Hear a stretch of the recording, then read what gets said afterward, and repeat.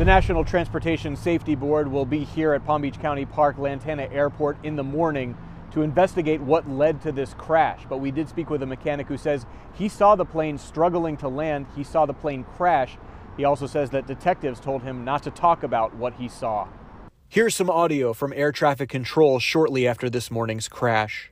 Hey, it looks like we got someone down on the field. I'm positive, but looks like it.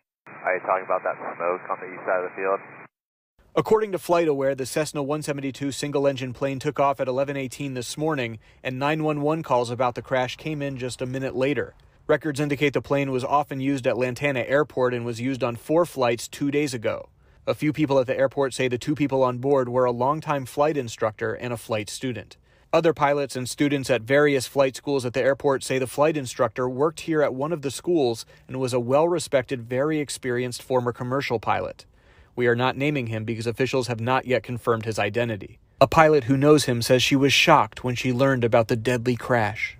My reaction is, it's just, the world is losing a wonderful man. The owner of the flight school that likely employed the flight instructor did not want to comment. Now, if anybody saw the crash or has surveillance video, they're urged to contact the NTSB, and to find out how, you can visit our WPBF 25 News app. Reporting from the Lantana Airport, Steve King, WPBF 25 News.